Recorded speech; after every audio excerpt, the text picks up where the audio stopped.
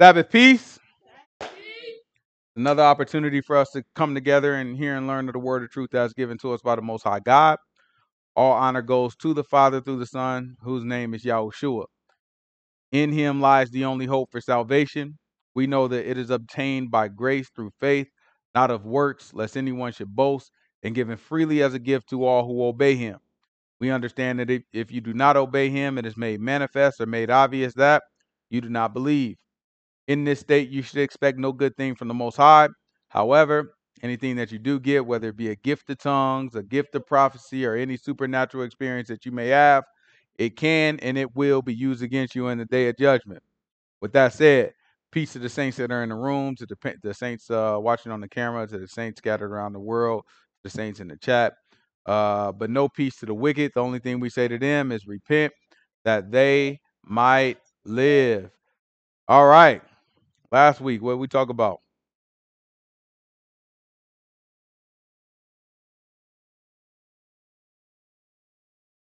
The fruit. Okay. That was 2 weeks ago. Okay.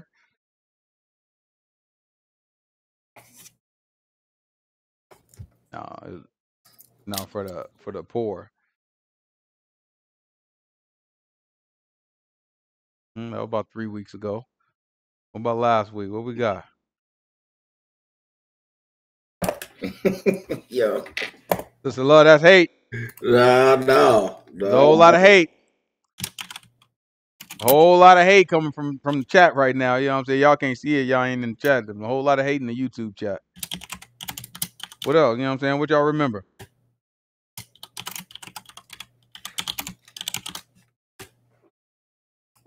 We were looking at some miracles happening. Yahushua walking through doing some miracles. After he did some miracles, he told the people that y'all are a generation of vipers, and that he said that y'all don't get no sign except the sign of Jonah. Right? 3 days and 3 nights in the well. No.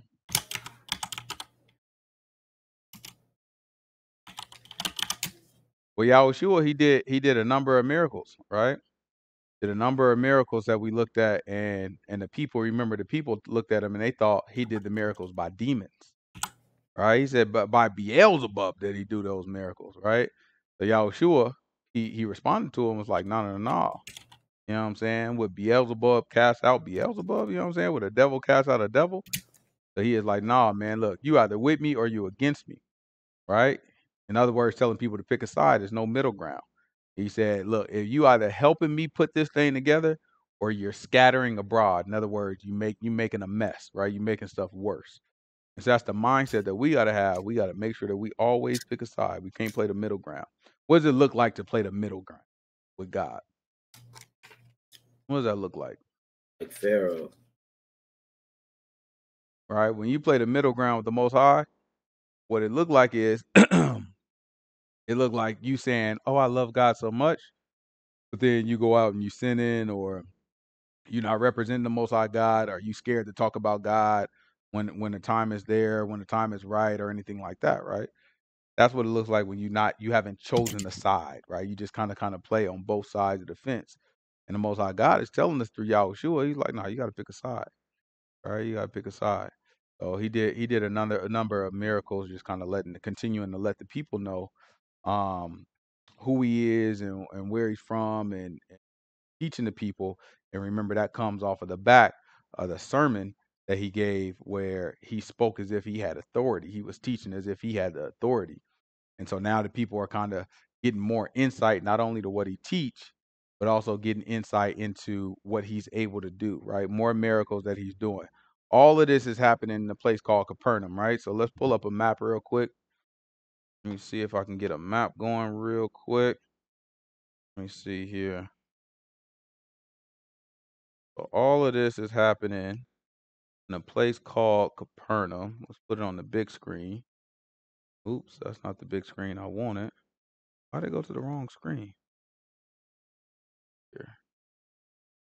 Oh, that didn't go to the wrong screen. This went to the wrong screen. 1 second. Let's take that off to in slideshow. And let's fix this. Slideshow. Put you on number 3. And let's try this again. Nope, that didn't work out either. On in slideshow, we're gonna put 2. All right, third time's a charm. There we go. All right, so when we look at the big screen here, all right, we're up here in Nazareth right now. All right, so just so y'all can see it, we up here at the top, right? So we're not in Nazareth, but we're over there in that area. So let's kind of look at exactly the area that we in right now is actually, all right, so this is all the traveling that we did when he was young. So now we up here in this purple area, Capernaum, kind of in this section right here. So Yahushua is traveling all through these areas, doing miracles. So his fame is coming. And you remember the priests came way down here from Jerusalem and came up to Capernaum, right? So they came from way down here, right? And then made their way all the way up to Capernaum. And when they went up there, Yahushua, he called them vipers, right? He basically was telling them, you know what I'm saying, like this is not, you know what I'm saying, like this, what I'm talking about is not for y'all. Y'all some hypocrites.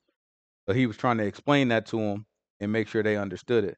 So now we about to continue where we left off, right? And continue talking or watching how Yahushua kind of dealt with the people. So let's pick it up in Mark chapter 4. This is Mark chapter 4. We're going to start at verse 1. This is Mark chapter 4, verse 1.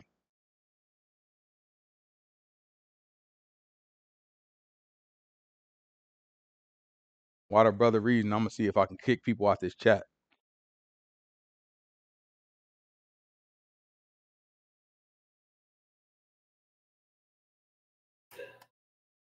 And he began again to teach by the seaside, and there gathered unto him a great multitude, so that he entered Right? So into it say, look, in Mark chapter 4, it said he began again to teach by the seaside.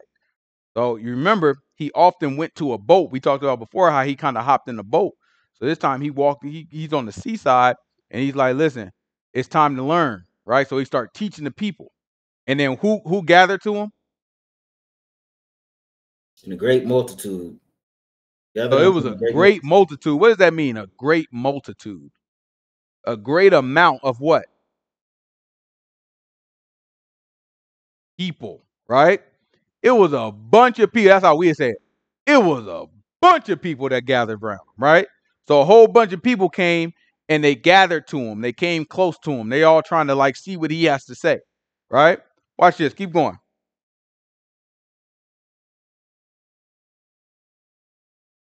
So that he entered into a ship and sat in the sea, and the whole multitude was by the sea on the land.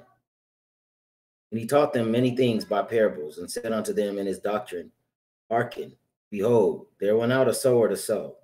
And it came to pass, as he sowed, some fell by the wayside, and the fowls of the air came and devoured it up. And some fell on stony ground where it had not much earth, and immediately it sprang up, because it had When no he depth. says sow, what does that mean? When he says sow, there came a sower. What does that mean? Mm-hmm.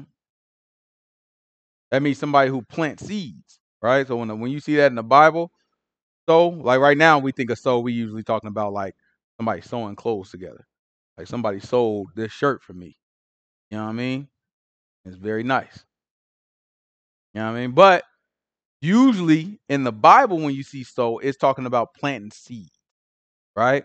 So it's saying that there was someone who plants seeds and they threw some seeds. Think about it like on the sidewalk, right? They just threw some seeds like on the sidewalk. Or you know how they be having like the dirt trails? You know what I'm saying? Like they threw some seeds on the dirt trails. And it says that a bird came as soon as they planted it and came up and just ate the seed. Right? Keep going. And some fell on stony ground where it had much earth, and immediately it sprang up, because it had no depth of earth. Right? Not And much so earth. some of them, They put it on stony ground. So, kind of like you was out there pulling them weeds, right? So when you out there looking at the weeds and you pulling the weeds, some of them weeds was super easy to pull up, huh? You know why? Read what he said. There's on stony ground because what happened? And some fell on stony ground where it had not much earth, and immediately it sprang up because it had no depth of earth. Right? So it wasn't deep enough under the ground. So immediately it was easy to pull out, wasn't it? Just like, just pull that thing right on out. Don't even give you no resistance. Right? Because there was no depth of earth. It wasn't deep. It wasn't rooted. Right? It didn't go down to the root. So he said, it's some seeds, they get thrown on the pathway and birds just come eat them things right on up. Right? You ever been walking in the park or whatever, you see a bunch of ducks or the birds or whatever, you throw out a little bread, how long it take them to get it? Right there, right? Because that's where they at. So you walking on the pathway, guess what's out there? That the birds waiting right there because they know people dropping stuff that they can eat. So you throw it on the pathway, boom, bird come eat it up. He said some is like throwing it in the rocks, right? You throw the seeds in the rocks. Well, sure, something might try to grow out of that seed, but it's not really deep. So anything can come and just pull it right on up. It's easy to pull up, right? What else though? But when the sun was up, it was scorched because it had no root. It withered away. Mm-hmm. And some fell among thorns, and the thorns grew up and choked it, and it yielded no fruit. Right? Then some fell on thorns. So y'all know what a thorn is, right? So you grow roses, like the natural roses. Usually when you grab a rose, it got thorns on the stem. You know what I'm saying? It'll cause you to bleed if you squeeze it hard enough. So it's saying that some seed you plant it where other seed is growing roses or some other type of plant that got thorns on it. And so the one with thorns end up wrapping around the other plant and it chokes it out. So that plant dies because the stronger plant is still living, right? And then what else? And others fell on good ground and did yield fruit that sprang up and increased and brought forth some 30, some 60, and some 100. Right? But then sometimes it's thrown on good ground. And when it's thrown on good ground, guess what? Everything work out. Can you go check downstairs on the lasagna for me? You know what I'm saying? You throw it on good ground and then it springs up and it grows and it multiplies throughout the years, right? So this is a parable, right? Yahushua is giving us a parable. What is a parable? A parable is a saying, right? Or a way of saying something that compares it to something else, right? So there's a message, like a metaphor, right, behind what he's saying, but he's comparing it to something else, right? So this is a parable that he's telling us. The book is about to explain to us that he spoke to the people oftentimes in parables, right? So we don't know what he's talking about. He just pop out like, yeah, some people, they throw seeds and they throw it on the ground. And some seeds are thrown on the rocks.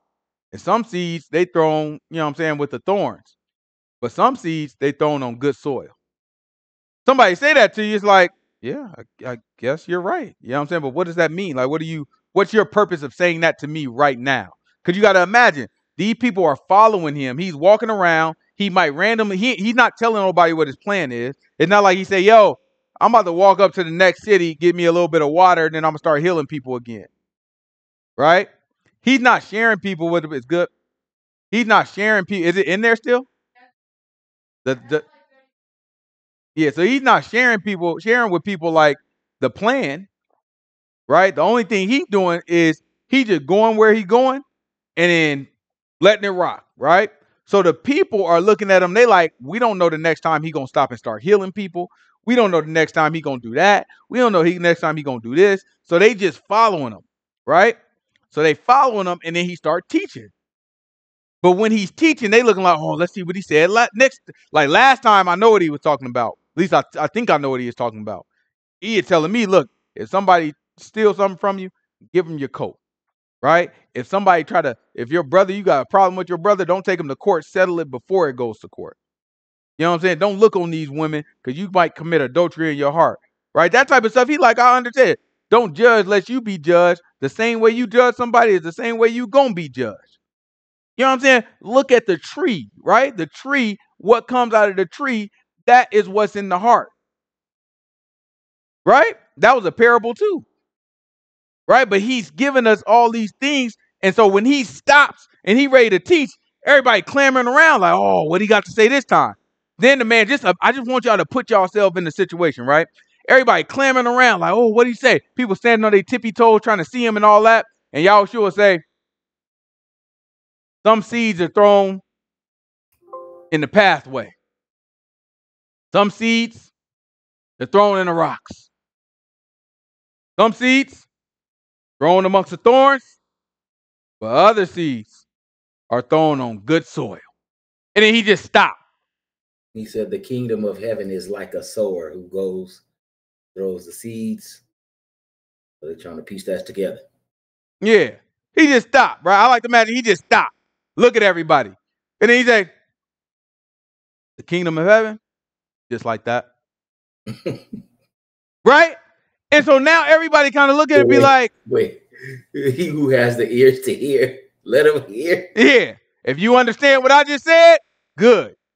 Right? When he say that, when he say, he who has an ear to hear, let him hear, it's basically saying, if you understand what I'm talking about, you should pay attention. You know what I'm saying? So everybody looking like, I think I understand it. I think what he's saying is, you know what I'm saying? Like, I think he's saying, so everybody looking around, right?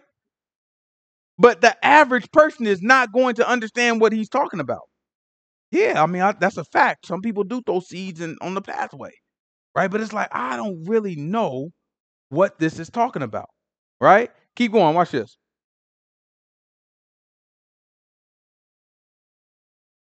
And he said unto them, he that has the ears to hear, let him hear.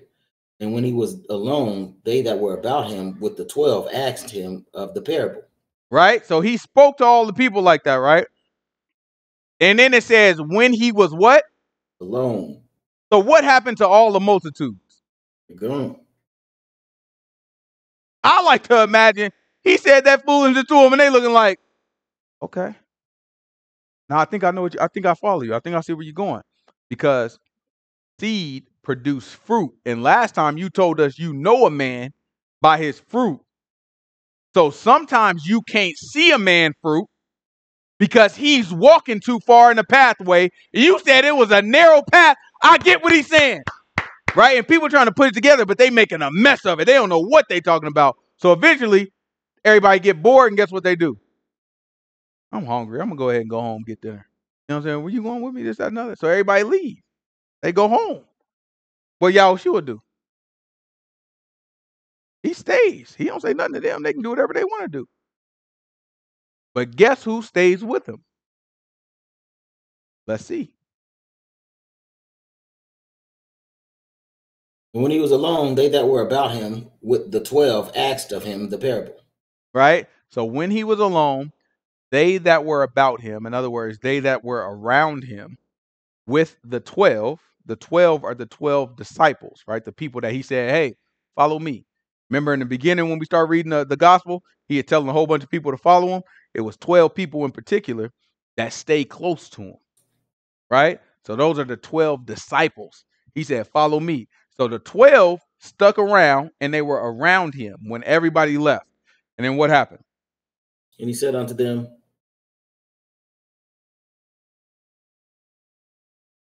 unto you it is given to know the mystery of the kingdom of God. But Unto who? Unto the disciples. He's talking to the disciples. So the multitudes left. Now the only ones around is the disciples. And then he waited until everybody left. And guess what he said to the disciples? Y'all, it's given unto y'all to understand what I just said. Watch what he say next. But unto them that are outside, all these things are done in parables. Or that are without, all these things are done in parables. Right? So everybody else, he said, for y'all, the disciples, it's given unto you to understand what I'm talking about. But for everybody else, they have to get it in parables. In other words, they have to get it through a riddle. That's what a parable is. It's like a riddle where you have to kind of figure out, like, it's like you got to piece it together like a little puzzle, right? Like, okay, the seed that's sown on the footpath is this. And the seed that's in the rocky place represents this situation. And so you got to kind of piece it together and figure out what it means. He says it has to be a puzzle for everybody out there. But for y'all, I can just give it to y'all. Watch what he say next. This is the disciples he's talking to. that seeing they may see and not perceive, hearing they may hear and not understand, lest at any time they should be converted and their sins should be forgiven them. So it's important to understand what he's saying. He's saying, listen, read it again. I just want y'all to, let's read it straight through up to that part again. And then I'm going to try to explain what he's saying. Go back maybe 2 verses. Unto you it is given to know the mystery of the kingdom of God, but unto them that are without, all these things are done in parables, that seeing they may see and not perceive, hearing they may hear and not understand, lest at any time they should be converted and their sins should be forgiven them. Right? So he's saying, I'm giving it to them in parables. I'm giving y'all the straight. I'm giving it to y'all straight, right? The reason why I'm doing this, and this is important to understand, he's saying the reason why I'm giving it to them in a confusing way, in a way that's difficult to understand, is because with them seeing, although they have eyes to see, they do not understand, right? Although they have ears to hear, they do not understand. Because if they did understand, they would mess around and get saved. That is important to calculate. When you putting together your understanding of God and your understanding of Yahushua, the one who loves the whole world so much that he gave his only begotten son, right? That guy, the one that they imagine out there, you also have to factor in that out of his own mouth, he said, oh no, I'm intentionally giving it to them in a way that they not going to understand. Because if they did understand, they might be saved. He's making the path difficult. Now, when we say that, it sounds alarming. Like, why would God do that? But he just told you that. He said, narrow is the way and straight is the path. So if narrow is the way and straight is the path, guess what? That's the difficult way. When we say straight, it's not talking about straight as in, a lot of people think it's talking about straight as in it's straight ahead. No, the word straight there means difficulty, tribulation, struggle, right? So you have to go through a difficult path, right? A narrow, difficult path, which means it's like a tightrope, right? This path requires a lot of skill. You can't fall, right? And that's the path you got to work. He told us that already, but guess what? We've been Christianized and all this stuff all our life. So when we hear it, that don't mean anything to us. It's like, yep, narrow's the path. That's right. Difficult path. Yeah, that's right. That's how it is. Just walk with God. That's how it is. And we just make it nothing. But no, think about it. He's telling you the same thing right here. He's saying, yeah, I'm giving it to them in parables. They can't get it.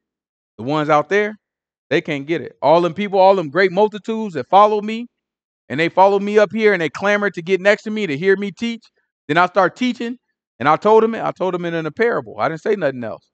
Just stopped. You know what I'm saying? No, you sow a seed this way, sow a seed that way, sow a seed that way, but you sow a seed this way, it's gonna grow. Everybody acting like he ain't understand, like, amen. Amen, brother, amen. You know what he's talking about? I don't know what he's talking about, but amen though. Amen. Amen. That's exactly what we see today. It's a bunch of people that will lie to you and be like, oh no, I'll tell you what, I know the word. I know the Bible front to back. Ooh, I love when God just be talking to me, just be lying their darn butts off. And guess what? They don't understand a lick of what God is talking about. But they will lie and pretend like they do. And the reason is the Most High God is speaking to them in a way where, read it again, that last verse that you just read. That seeing they may see. He's saying, look, seeing, they what? They may see and not perceive. They see, but they don't know what they darn looking at. And hearing what? In hearing they may hear and not understand. They hear it, but they have no idea what they listening to. It ain't like their eyes don't work. They looking at it like the words right on the page. Yep, they reading the same Bible we read. Yeah, that's what he said. That's what he said, brother. But guess what? When they see it, they have no idea what they're perceiving. When we get to talking and people be hearing it, they have no idea what they're actually listening to. And that's because the Most High God put it in front of them in a way that they cannot understand it. But guess who does understand it? The disciples. Watch this. This is important. Know ye not this parable, and how then will you know all parables? He said, if you don't know this very parable, How in the world will you know all parables? Watch this. The sower soweth the word.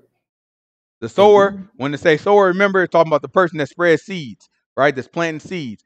So the person who's planting seeds is planting seeds of the word. What else? And these are they by the wayside, where the word is sown. But when they have heard, Satan comes immediately and takes away the word that was sown in their hearts. Mm-hmm. So the ones where they're just throwing it on the path, right? That one is just like somebody that hears the word, but then Satan came and immediately took it from them. So what does that look like? In real life, that would look like me, right? I go out there and let's say, where am I at? Let's say I'm at GameStop. You know what I'm saying? So we at GameStop and I'm talking to Brother T about the word. I'm looking like, yeah, man, no, man, my Bible study was good last week.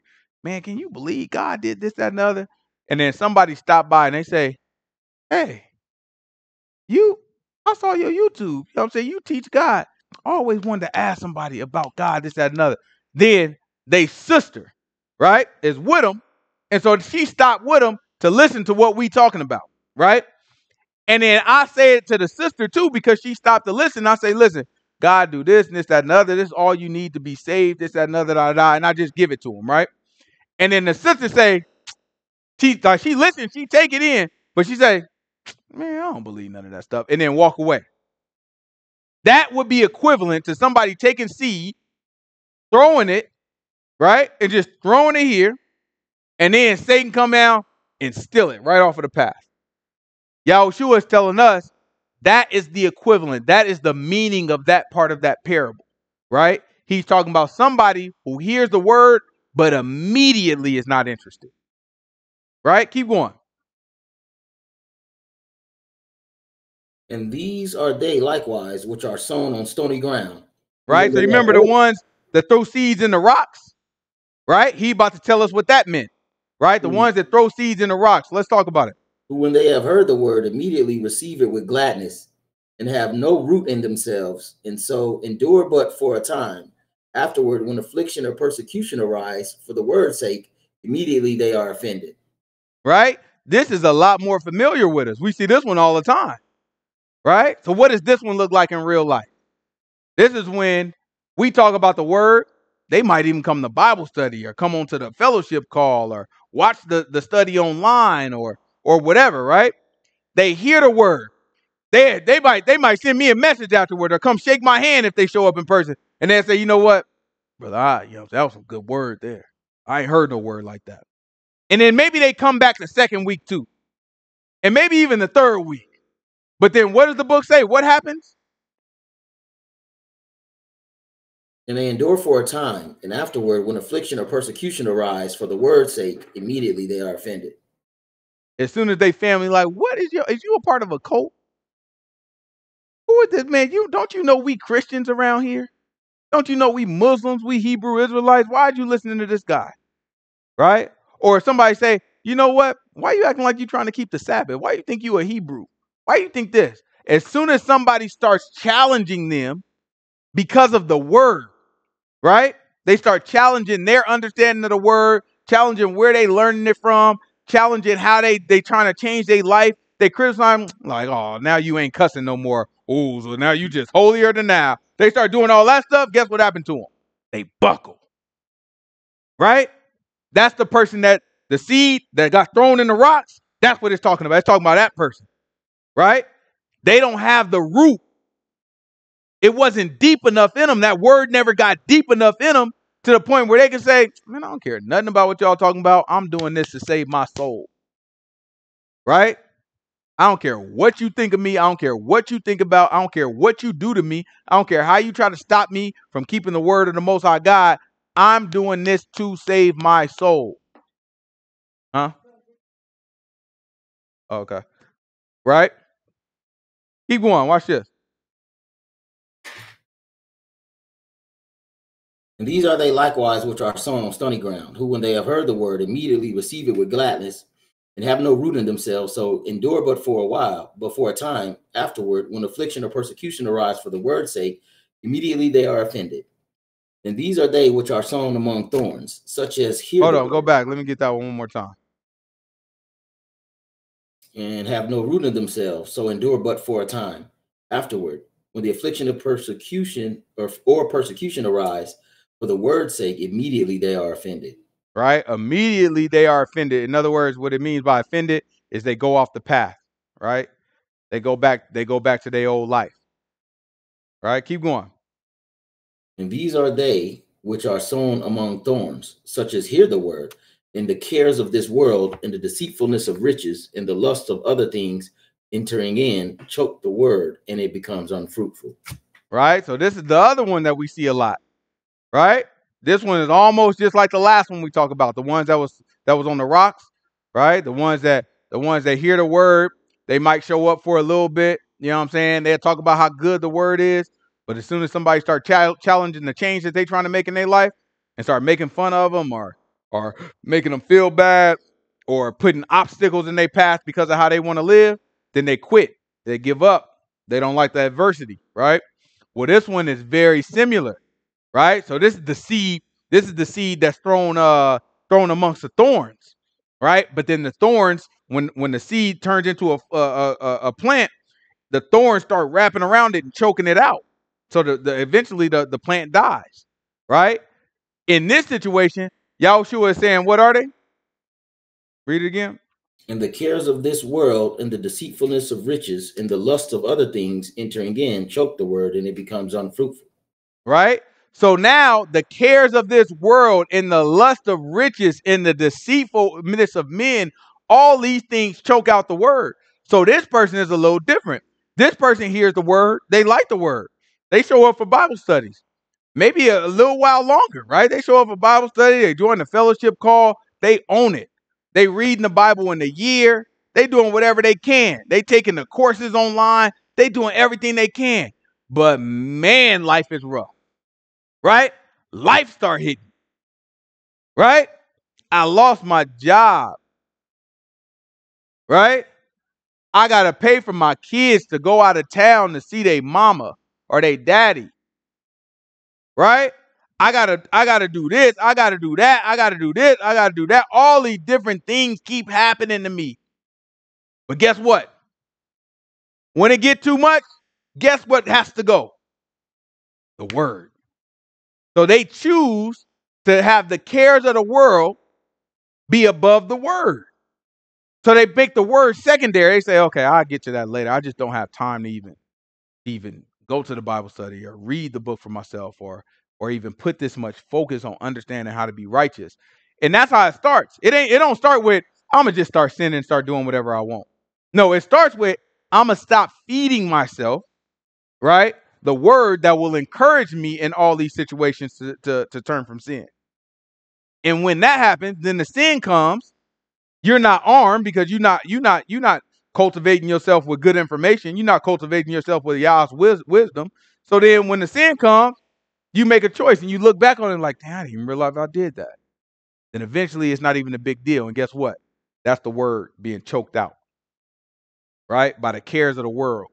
By you saying, man, I lost my job. I got to figure out how to get another one, right? By you saying, man, I gotta do this for my family. I gotta do that. Gotta do this for my wife. I gotta do that. I gotta do this for my mama. You know what I'm saying? She, you know what I'm saying? This, that, another. I gotta do that.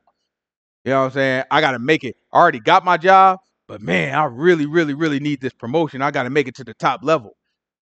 I'm tired of watching, you know what I'm saying? I'm tired of watching everybody around me do this, that, and the other. They be on vacation, they posting online, this, that, and the other. I gotta do it too. Right? Somebody lying to you, you know what I'm saying? You believe them out of the lust out of your heart. Looking like, oh yeah, but baby, I love you. I really do. You love me? How you know? Baby, I love you more than anything. And then guess what? Fall for it, you say, okay, well, you know what? The word can take a back burner, right? I'm just gonna build a relationship because he told me he loved God. I mean, we don't ever actually talk about God or read the Bible or anything, but he did say in our first date he loved God. So just maybe if I build this relationship up, maybe he'll turn around. And so you make the word secondary to that, right? all these different things, the cares of the world, the cares of this worthless, vain stuff ends up being primary over the word, and the word gets choked out by it.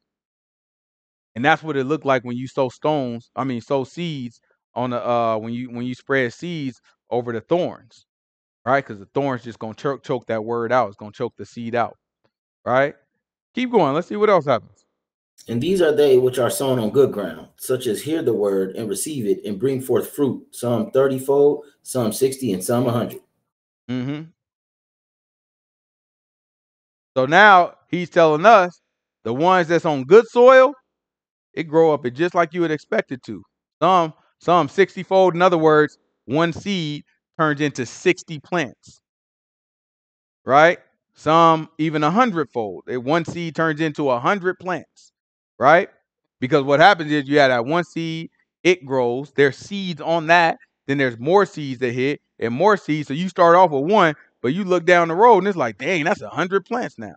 That's what he means by 100-fold, right? That is the person that serves the Most High God, where the word took root, it got deep, it doesn't get choked out, the seed doesn't get stolen by the raven, and that person is tough when it comes to this word. Some a little tougher than others, right? Some gonna be great in the kingdom, some gonna be least in the kingdom, but all of them will be in the kingdom because the word took root and they stuck to it and they are obedient to the Messiah.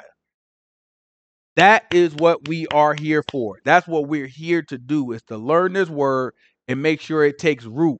And we can't get so high in our brain to just be like, oh, well, I go to all the Sabbath studies, right? I join all the fellowship calls, and I'm on time with my reading and this, that, and the other. That's not enough, right? At any point, any of us can be any one of these seeds.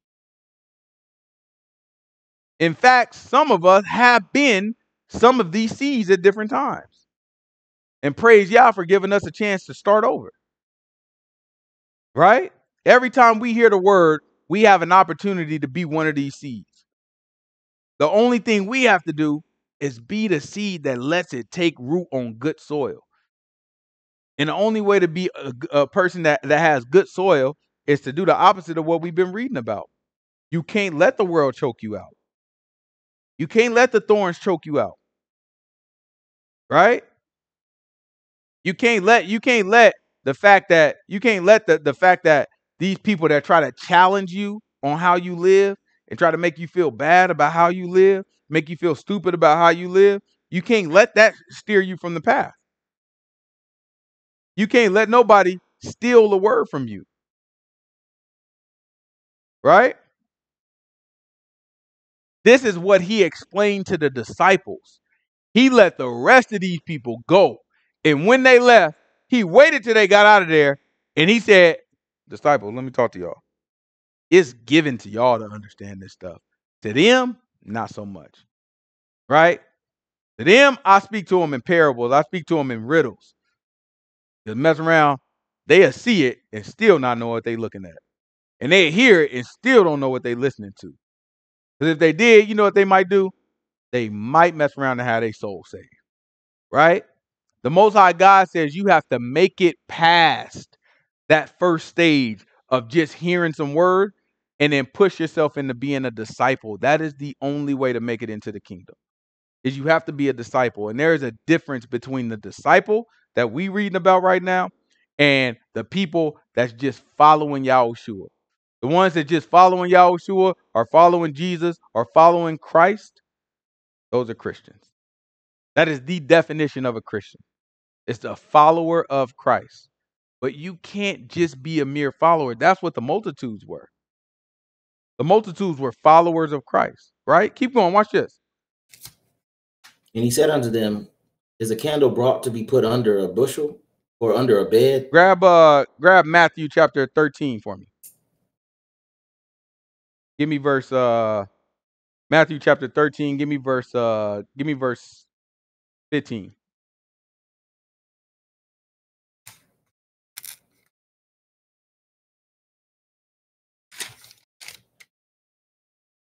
For this people's heart is waxed gross, and their ears are dull of hearing, and their eyes they have closed, lest at any Let time me they let me should. address what Sister Pamela said real quick. So Sister Pamela said it seemed like the opposite. She said it looks like she said when it comes to the 30 and the 60 fold, it seems like the opposite of the few, right? Because the Yahushua tells us only a few will make it in, not like 30 and 100 fold, right? We're only talking about one seed, right? The word is that seed, right? So when the word is planted on the person is the soil, right? So think of it that way. We are the soil, not the seed, right? So when the word springs forth in a person, it becomes 100-fold. So think of it exactly how a plant grows, right? There's soil there, and this soil produces more seeds and more plants because each plant has what coming out of it other than fruit? Seeds, right? So every plant has a whole bunch of seeds that come off of it, right? You think about like even the plants where we don't know, we don't see their seeds. You think about like what kind of plant am I thinking about? Like you may not see like a rose seed, right? But what you might have is a bee that climb in that thing, and then it carries all the little pollination stuff and all the stuff they try to teach us in school, and it carries it to other places. That stuff gets dropped into the ground, and that causes the rose to grow. That causes all these different things to grow, right? So everything in it has a seed. So the ground is us. The word is the seed. So then when the word produces 100-fold, that means our lives reflect the word 30, 60, or 100-fold, right? So in me, I then reproduce the word through my actions, through my words, through everything that I live. And it's reproduced into such an extent that it creates a lot more seeds. These then go then to other people into good soil, right? But then guess what? Some soil is going to be good. Some soil is going to be bad. So all these seeds that's produced 30 and 60 and 100-fold don't mean that each seed represents a person that's going to end up being saved. All it means is some seed is going to be on the wayside. Some seed is going to be on rocky ground. Some seed is going to be on what, but it keeps repeating, right? Going over and over and over and over and over again. Most High God is saying, don't like you need to have good soil, right? Us need to have good soil so that way the word can be reproduced in us. And then it'll go to the next person, and then they will have whatever soil that they got, right? But when it's 100-fold, that one seed became a plant and then reproduced to being 100 different seeds or 100 different plants, right? And that's what the Most High God is asking of us. So it's not about the few or the many, right? This part is not necessarily about the few or the many. The few and the many is saying there's only a few that will become good soil, right? So only a few will have good soil and have the opportunity to become 30, 60, and 100-fold. But most people are going to be one of those other. It's either going to be rocky or the thorns or the wayside. Sorry, brother. Keep going. This verse, what was it? Verse 15? Matthew chapter 13, verse 15. For this people's heart is waxed gross, and their ears are dull of hearing, and their eyes they have closed, lest at any time they should see with their eyes and hear with their ears, and should understand with their heart, and should be converted, and I should heal them. But blessed are your eyes, for they see, and your ears. Right? He's talking to the disciples. He said, blessed are your eyes. For what reason? For they see. Because they see. He said, your eyes see. So you're blessed, right? The disciples' eyes see, they're blessed. He just got done talking about the others, the Christians, right? The people that's just following Christ, the ones that just following the Messiah. He talks about them. They came, they heard the parable. What they do after that? They left, right?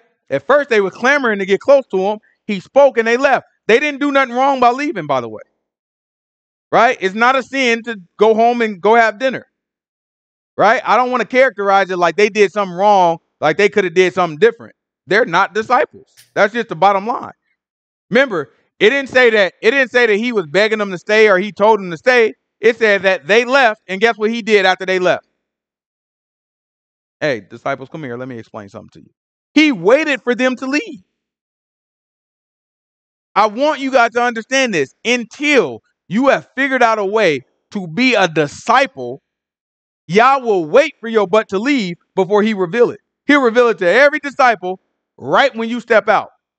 And as disciples, we should know that sometimes we got to be patient to get our understanding, because we got to wait around until everybody else leaves. Some people that's around that's not supposed to get it. Sometimes there's people around that's not supposed to get it. We don't know who they are. We ain't going to do no good trying to guess who they are. Like, God probably ain't giving me the revelation because of so-and-so. That ain't going to make no sense. You can't figure it out. Don't try to figure it out. The only thing you could do is be obedient, stick around, do what you're supposed to do. And when the time is right, the Most High God is going to reveal it. That's exactly what happened to the disciples. They don't know the plan. They don't know what's going on. All they know is a whole bunch of people came. They happy. They man is preaching. They don't know what they man talking about. Like, man, none of that stuff made sense to me, right? After everybody left, he came by and was like, oh, no, it's giving y'all to understand. I can break it down for y'all. They look like, oh, for sure. Go ahead and break it down, right? Watch what they say next. Watch this. Blessed are your eyes, for they see, and your ears, for they hear. For verily I say unto you, that many prophets and righteous men have desired to see those things which you see, and have not seen them, and to hear those things which you hear, and have not heard them. Hear ye therefore the parable of the sower. Right? So then he goes on and explains it. We already read it in chapter 4. He already explained it to us, but I wanted y'all to see how he says it a little different in Matthew chapter 13. This is real quick. I just want y'all to see the Christians. This is Matthew chapter 7, verse 1. And then after that, we're going to go to Matthew chapter 4, verse 25. Real quick. Matthew chapter 7, verse 1. Then Matthew chapter 4, verse 25. I want y'all to see just the difference between the disciples and the Christians.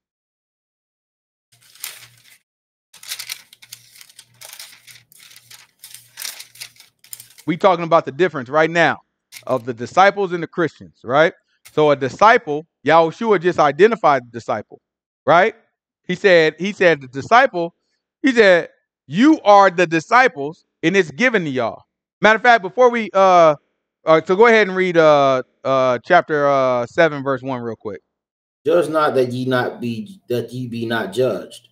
For with what judgment you judge, you shall be judged, and with what measure ye meet, it shall be measured to you again. No, that's not what I want. That's 7? Yeah. No, that's not what I want. Matthew 7. Give me Matthew 4:25. It ain't Matthew 7 is what I want. Is it Matthew 8 is what I want? What you looking for? Just give me Matthew 4:25. And they followed him a great multitudes of the people from Galilee and from Decapolis. Yeah, so they followed him. How many? And there followed him great multitudes of people from Galilee and from Decapolis and from Jerusalem. Right? So the sister asked, she said, wait a minute, I might have missed this, right? The disciple, right? Isn't the disciple a follower of Christ? Right?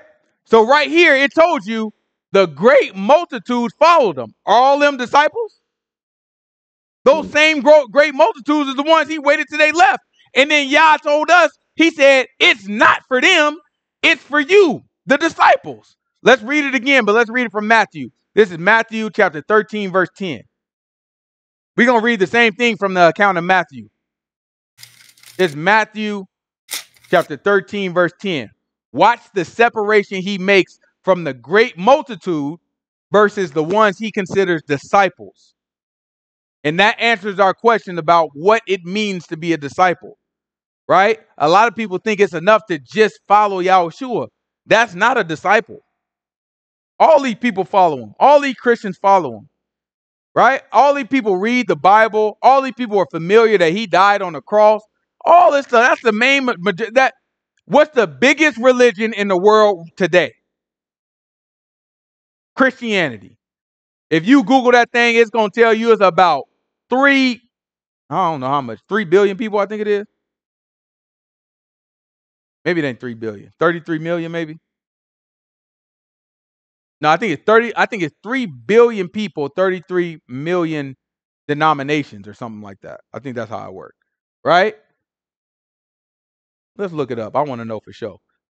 Let me see here. Let's see if we can pull this up.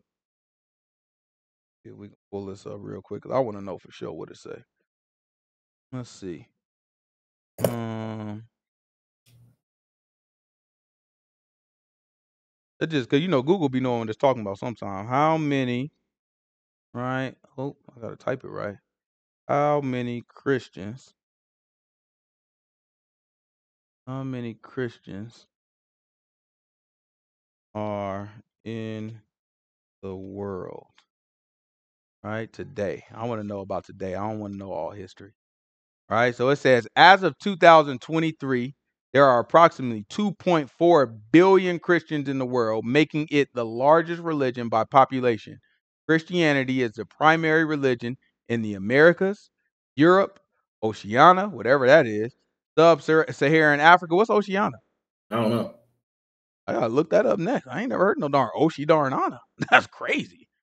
They got new places popping up, right? But that is the biggest religion. It claimed today is 2.4. I feel like it was more. Before I feel like it was more. You know what I'm saying? Some of these Christians dying all. They killing some of these Christians. Right? So if it's the biggest religion in the world, what would that make it? Maybe a great multitude, huh? That might make it a great multitude of people that are following Christ. That's the definition of Christian. If we look it up again and say, what's the definition of Christian? It'll tell you, followers of Christ. That's great. The great multitude of people who follow Christ are Christians. That is the very definition. It's 2.4 billion of them boys, right? That's not enough.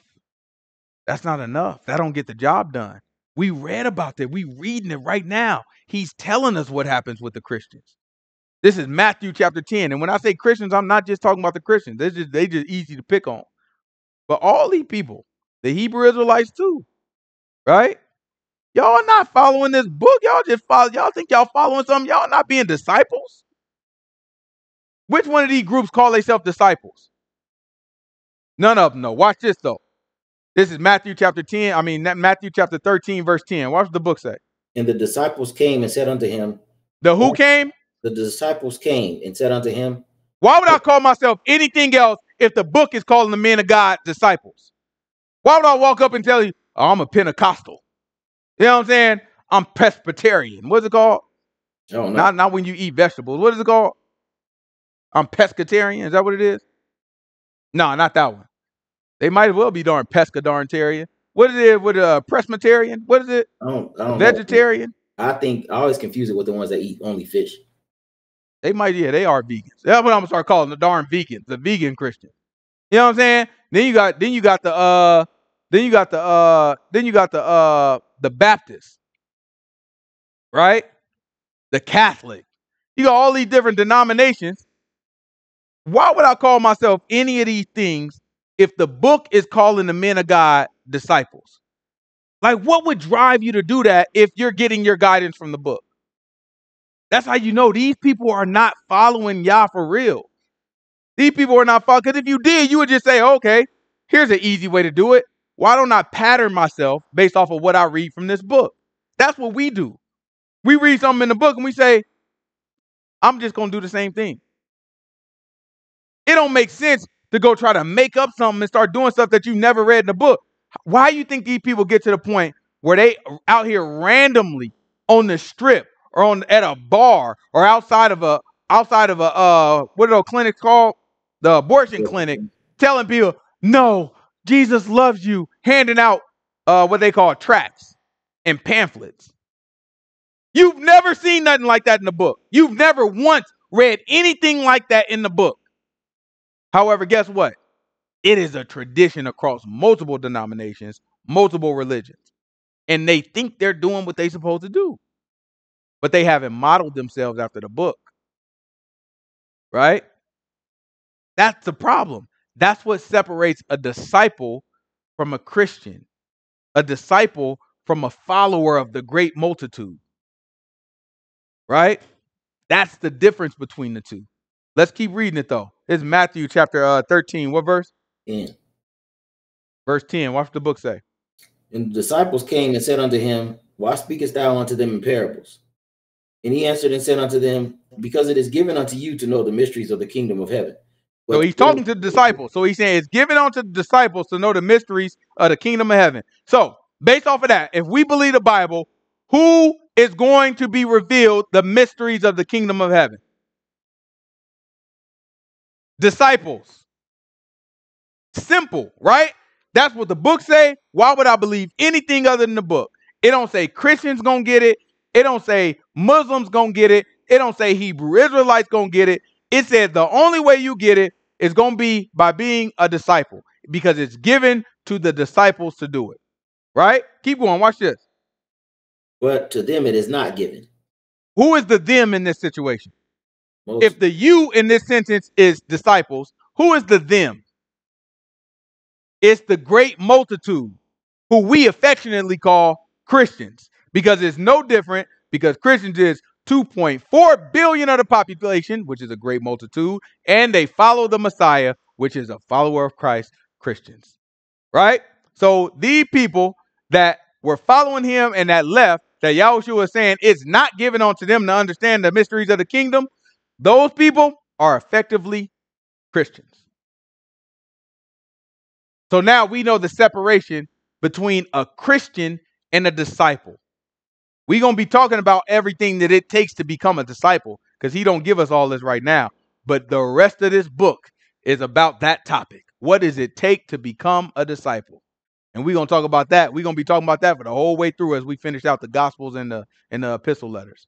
Right? Keep going.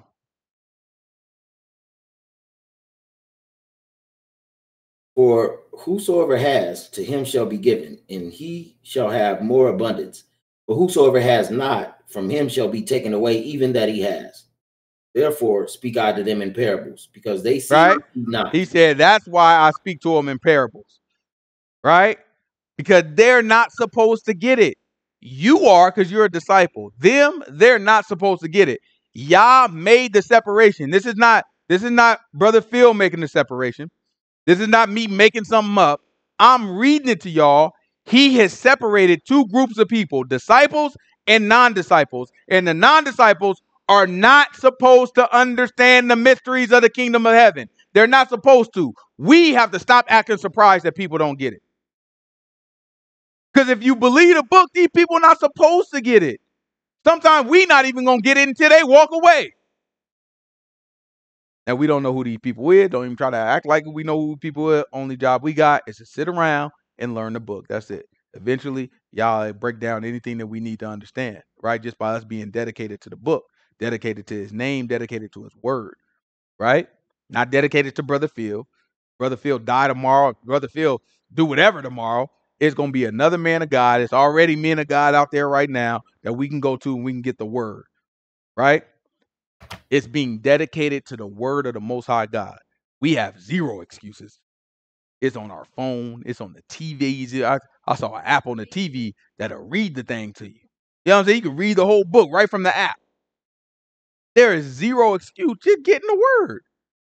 What does it mean if you don't understand it? Did the disciples understand that parable? No. You're looking like, why are you talking to them in parables? Basically, what they're saying is, don't nobody understand the stuff you were just talking about? And then he broke it down to them. Grab Matthew chapter 4. Give me verse 33. Watch this. Watch this. I just want y'all to see the separation, because this is real. This is one of those things that people just don't get. It's one of those things that seems like, oh, look at this new thing that's being taught in 2024. I'm offended when people come to me like that. Like, yeah, no, it's a new thing. You calling yourself a disciple. What? How is that new when it's in the book? I didn't come up with nothing new. This ain't me. I can't put my brand on this. No. Most people don't call themselves disciples. They call themselves what? They call themselves Christian. Where you see that in the book? I'm the one that's saying something strange though. Everything I'm saying, you see right in the book, right? I'm the one saying something strange. They walk around calling themselves Christians and Catholics and Baptists and all this stuff. Everybody accept that. Yeah, it makes sense. When have you ever read any of it? You've never read a lick of it in the book. But you accept it from them. Y'all look at that stuff and be like, oh, that makes sense. Does it? Right? But when we open the book, you see what I'm talking about. The man sat there and told you, disciples over here, Multitudes over there. It ain't for them. It's for the disciples. Watch what he say here. This is Mark chapter 4, verse 33. Watch the book say.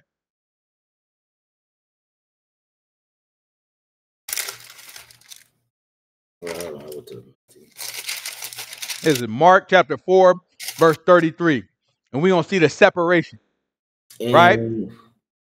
With many such parables spake he the word unto them as they were able to hear it. But, right? He spoke the word to the multitude with many such parables. Effectively, they are Christians. He spoke to the Christians with many such parables. For what reason? So that they can see, but don't know what they darn looking at. So that they can hear and don't know what they purposely he's doing this. This ain't an accident. It ain't like the Christian did something wrong.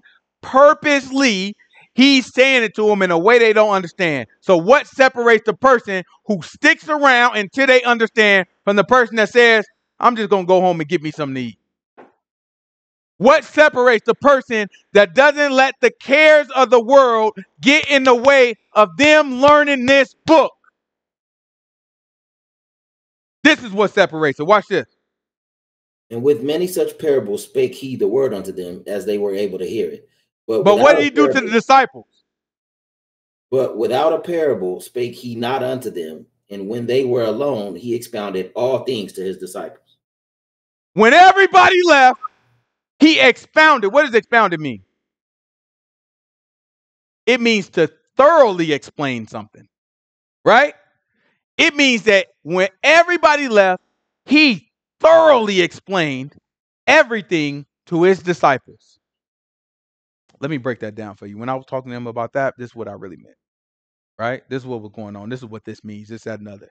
He thoroughly explained everything to who?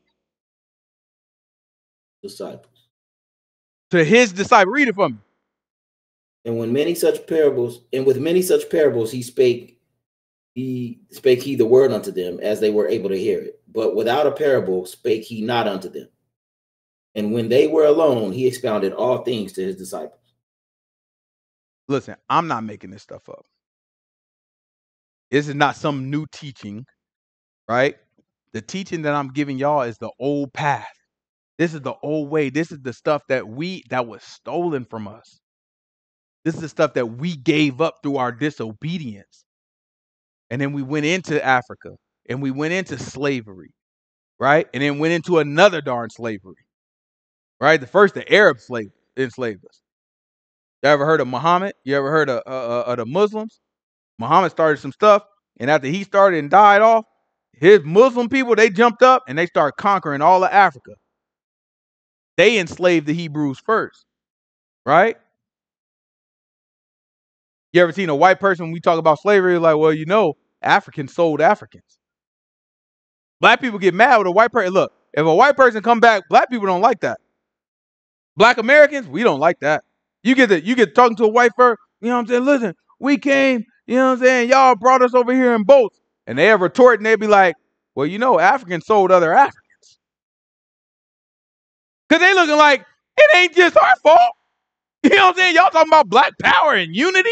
We didn't act alone. Y'all think as hot as it is in Africa, y'all thought we just walked over there with our darn hats and some suntan lotion? No.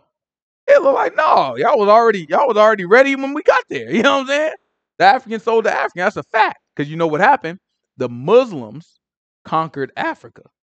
So you got the African, like the ones that, you know what I'm saying, stretch out their necks and, you know what I'm saying, the booty scratcher Africans. Them is the ones that they was like, okay, we don't like the clean Hebrew. You know what I'm saying? Because the Hebrew kind of clean. We like to wash. You saw our law. Our law told us after everything, go ahead and wash. But the other Africans, they don't take, you know what I'm saying? They don't take no darn bath. You seen them on TV. They got the darn flies just walking across them like this. And they think in mid-sentence, the fly just walk right across the pupil of their darn eyeball. You know what I'm saying? They don't even darn flinch. They just sitting there looking like, yeah. And so anyways, all you got to do is go down the street. And the fly just chilling right there. Well, you know what I'm saying?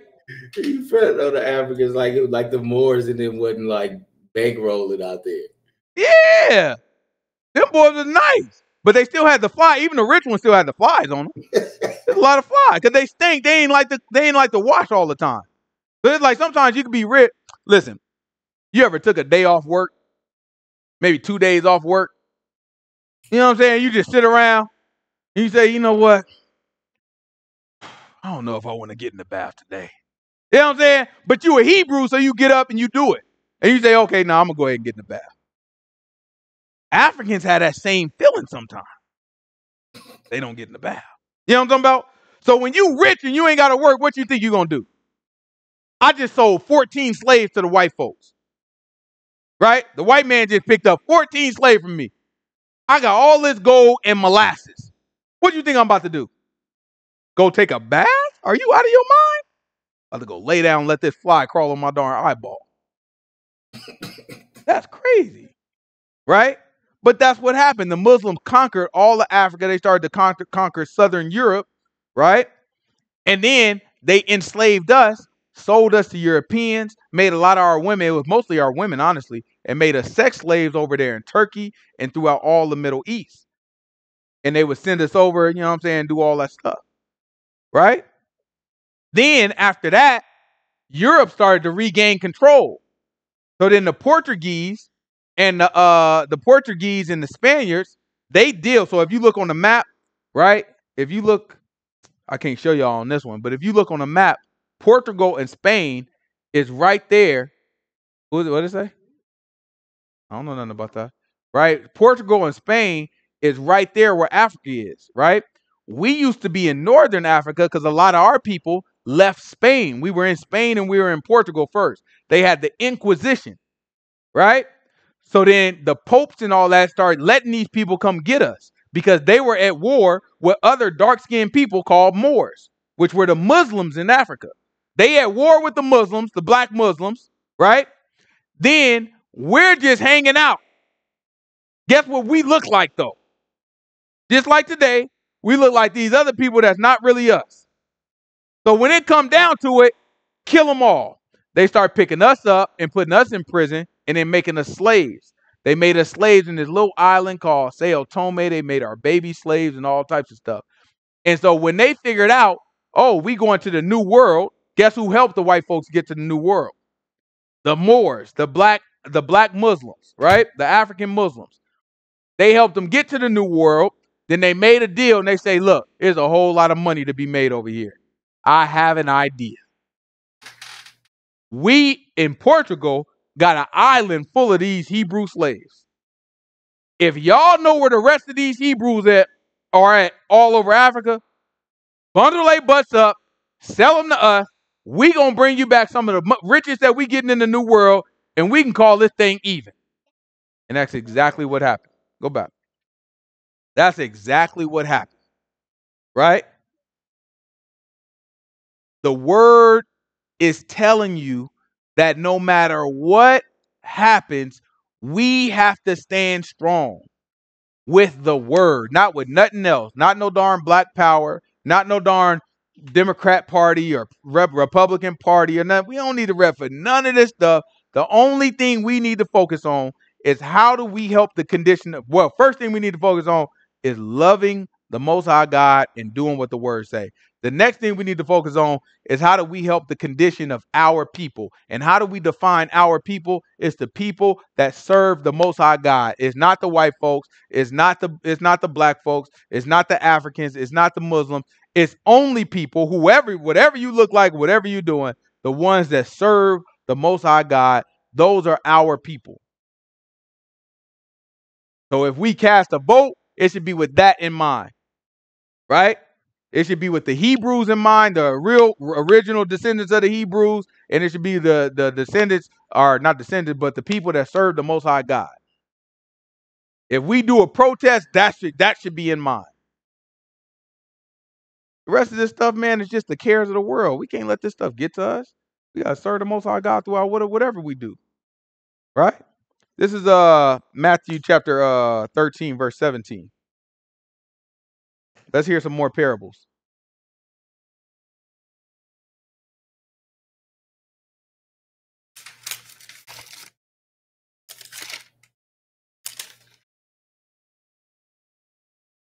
For verily I say unto you, that many prophets and righteous men have desired to see those things which ye see, and have not seen them, And lo, to hear those things which you hear, and have not heard them. Hear ye therefore the parable of the sower. When anyone hears the word of the kingdom and understands it not, then comes the wicked one and catches away what was sown in his heart. This be That's 17. huh? Jump on down after he explained the parable of the sower. We already read that in verse 4, so we don't need to read that part. What verse is it? About 20, 24? Hebrews Another from parable put he forth. 2024. You crazy. Go ahead. This verse 24. Watch the book say. Another parable he put forth, saying, the kingdom of heaven is likened to a man which sowed good seed in his field. But when men slept, his enemy came and sowed tares among the wheat and went his way. But when the blade was spring up and brought forth fruit, then appeared the tares also. So the servants of the householder came and said unto him, Sir, didn't you sow good seed in your field? From where then has these tares come from? And he said unto them, an enemy has done this. The servant said unto him, do you want us then that we should go and gather them up? But he said, no, lest while they gather up the tares, you root up also the wheat with them. Let both grow together until the harvest. And in the time of the harvest, I will say unto the reapers, gather ye together first the tares, and bind them in bundles and burn them, but gather the wheat into my barn. All right. Watch this. Keep going. He's going to explain it to us. And another parable he put forth unto them, saying, the kingdom of heaven. Oh, he don't explain it to us? I thought he explained this one. At the end, I think he does. Scan through it real quick, see if he explained it. It's like in verse 37. You got to go down a while, and then he started explaining. Okay, keep going there. And another parable he put forth unto them, saying, the kingdom of heaven is like unto a grain of mustard seed, which a man took and sowed in his field, which indeed is the least of all seeds, but when it is grown, it is the greatest among herbs, and becomes a tree, so that the birds of the air can come and lodge in the branches thereof. Another parable he spake unto them, the kingdom of heaven is like unto leaven, which a woman took and hid in 3 measures of meal, till the whole was leavened. And all these spake Yahushua unto the multitude in parables, and without a parable spake he not unto them. Right, so he kept talking to the multitude in parables, and he never talked to the multitude without a parable. Right? There's a separation there. Watch this. That it might be fulfilled, which was spoken of by the prophet, saying, I will open my mouth in parables. I will utter things which have been kept secret from the foundation of the world. Then Yahushua sent the multitude away and went into the house, and his disciples came unto him, saying, declare unto us the parables of the tares of the field. Right? So look, he sent the he sent the multitude away. This time he told them, like, all right, man, y'all, it's been a good day, man. We learned a lot today. I want y'all to go home, get something to eat now. Right? All the people left. Then after that, where are the disciples at? Right there with them, right? Disciple coming to the house with him, like, yeah, so what was that you were talking about that there boom boom room? You know what I'm saying? What was that about the wheat and the tares you were talking about? Tell us about that parable. That one was interesting. Right? So watch Yahushua break it down. He answered and said unto them, he that soweth good seed is the Son of Man. The field is the world. The good seed are the children of the kingdom, but the tares are the children of the wicked one. The enemy that sowed them is the devil. The harvest is the end of the world, and the reapers are the angels. As therefore the tares are gathered and burnt in fire, so shall it be at the end of this world. The Son of Man shall send forth his angels, and they shall gather out of his kingdom all things that offend, and them which do iniquity, and shall cast them into the furnace of fire. There shall be wailing and gnashing of teeth. Then shall the righteous shine forth as the sun in the kingdom of their Father. Who has ears to hear, let him hear. So now when he talks about the wheat and the tares, I think we need to see a visual, because everybody there probably be familiar with the wheat and tares and the differences of them. But I think we need to look at a visual. So on the left hand side, you have wheat. On the right hand side, you have tares. This is after you grow them. This is before they fully grown, right? They all green. They look very similar, right? Right? They're technically different. And you can look at them very closely and you can tell that they're different. But first glance, them things look mighty similar. So that's why in the parable, the servants asked, they said, look, who sold all these tares? Right? And the master was like, it must have been an enemy that did this. So they said, look, you want us to get these up? And they're like, no. Wait until they fully grown. And after that, I'll tell the servants to go pull up all the tares first, go burn them with fire, and then gather all the wheat. So in this parable, the wheat represents those who are going to enter into the kingdom. The tares represents the sinners. The enemy who planted the seeds of the tares, that represents Satan, right?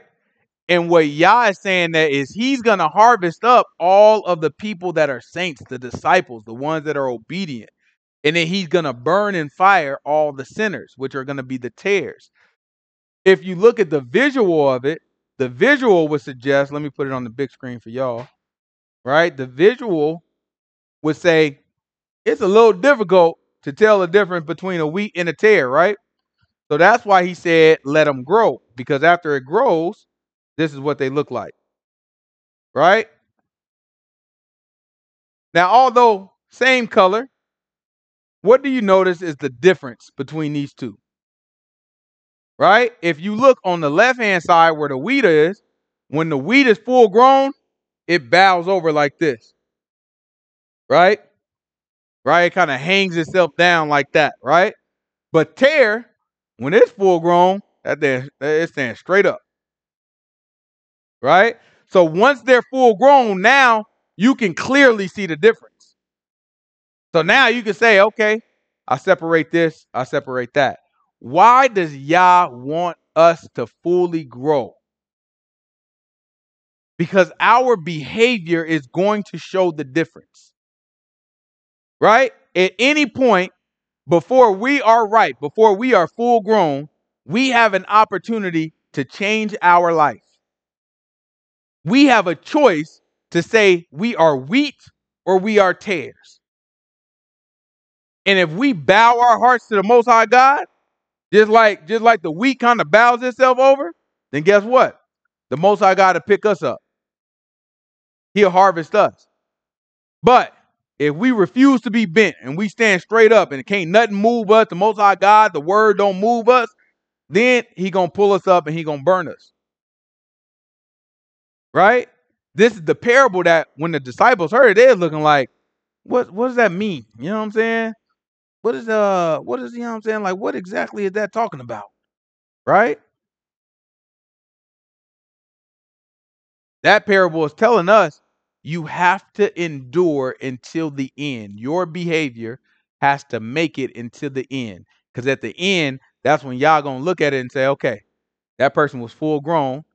Time for me to harvest them. You know what I'm saying? They pulled up the wheat where they live in a life that you know what I'm saying, did they repent from all sins? Okay, great. Let's bring them into the kingdom. Right? When they wake up, they're going to wake up in the resurrection. Keep going.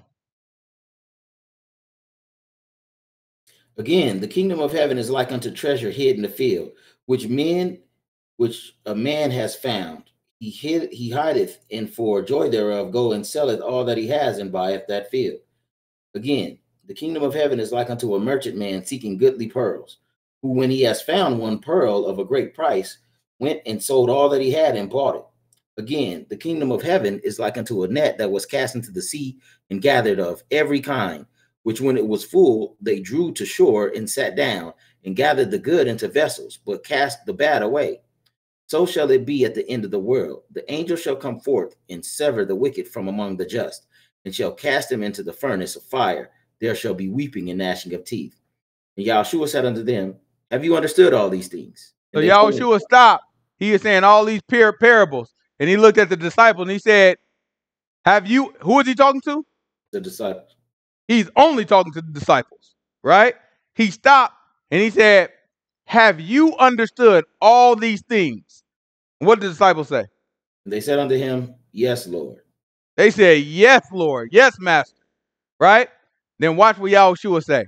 Then said he unto them, therefore, every scribe which is instructed unto the kingdom of heaven. He said, every scribe, we understand a scribe to be an expert in the law, right? Somebody who takes the scripture or the law and they copy it, right? So every expert in the law who is also instructed into the kingdom of heaven is what? Is like unto a man that is a householder, which bringeth forth out of his treasure things new and old. Right? So every scribe who's instructed onto the kingdom. That means he's an expert in the law and he understands the kingdom. It's just like somebody who owns a house and got a storehouse and he has old stuff coming out of that store and new stuff coming out of the store. There is no way to understand this book unless you understand the Old Covenant, the Old Testament, and the New Covenant, the New Testament. Right? This is the point of what Yahushua is telling us. You have to put the whole thing together, but still notice that he's saying there's a difference. There is an old and there is a new, and they both work together, but they are not the same. Right? They both work together. They are both necessary. You won't understand it unless you got somebody who can instruct in both. Right? You got to be an expert. If you are a scribe that is a teacher also of the kingdom, it's like, man, it's like being able to go and be like, what you want? You want the old ones or the new ones? You know what I'm saying? You know what I'm saying? I got the ones and the dub zero. You know what I'm talking about? I got the ones that just came out and the ones that came out 20 years ago. Right? You have it all. That's how our minds have to be. That's what we have to prepare ourselves to be, right? We have to be able to handle the old and the new. Any questions? We got some questions in there. What question they asked? Weeping willows versus Christmas trees. The tear doesn't look appetizing, kind of scary looking at it, looking like it hurts. Scroll up for me, boy. Nah, scroll up down there where the chat is. Hold on, slow. Definitely gonna ask you as a tear. Okay, keep going. Who laughing? What they laughing at? Presbyterian. What was I saying? I think that's what I was saying, right? Presbyterian. Let me see. Scroll up a little more. Oh yeah. Might have read that one. Keep going. I make sure I ain't missed no questions. Yeah, I think I got them all. I might have missed some at the very beginning. No, Scroll down. you just missed him laughing at your shirt. That was it. What? Laughing at. Scroll down. All right. Well, let's pray out. Nobody care if you tired, boy. What's wrong with you? You ain't even old enough to be tired.